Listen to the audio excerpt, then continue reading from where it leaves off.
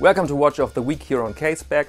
This is a series of brief reviews and previews of recently introduced timepieces. It's not a commercial, so you will hear my unfiltered reaction, my unfiltered opinion, and our guest in this week is...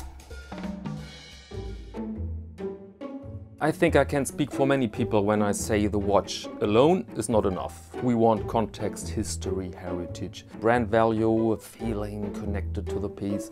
And so one of the most interesting releases of these days is the new edition by Swatch. In cooperation with the Museum of Modern Art in New York City, Swatch introduced a series of 6 watches inspired by famous paintings.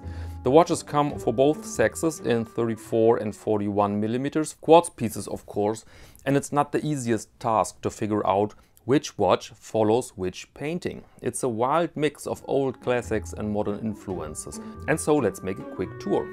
Starry Night, painted 1889 by Vincent van Gogh, one of the most famous artists of the world. The painting itself is not perfect to be reduced on such a small item like a watch. But you see that they adopted the colors and, more important, the brush strokes. Very realistically, you almost have to fear to get blue while wearing that watch. Next painting is Hope 2 by Gustav Klimt, created 1907 and 1908 as a vibrant masterpiece of Art Nouveau. Pregnant woman, almost brutal contrasts and colors, which made the job for the watch designer relatively easy. The watch of course cannot display this tension between desperation and colorized insanity. Wow, I'm sounding like an art professor here. If you like this style, then use the Google image search for Klimt. These women were his favorite subject, and he created some great tensions with rather hard faces and then gold and red in elegant and mysterious forms. Here you see now The Dream by Henri Rousseau, painted in 1910, and so in an era when Impressionism has lost ground. Instead, using small dots or points of colors, artists like Rousseau wanted to go back to clearer forms.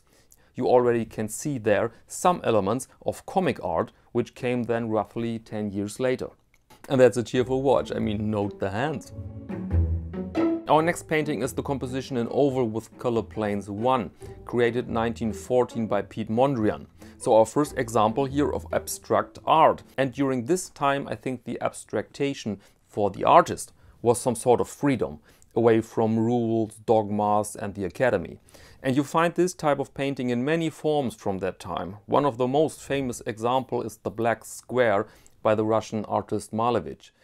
But black wouldn't be good for a Swatch, and so here is the result, inspired by Mondrian.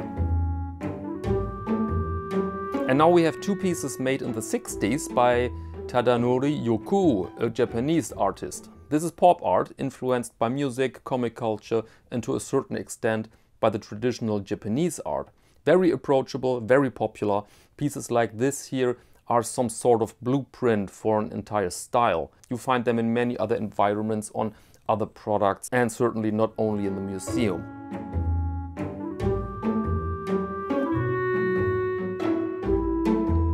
Question now, what's your favorite here? Hard decision, right? I think in my case the Klimt and Van Gogh.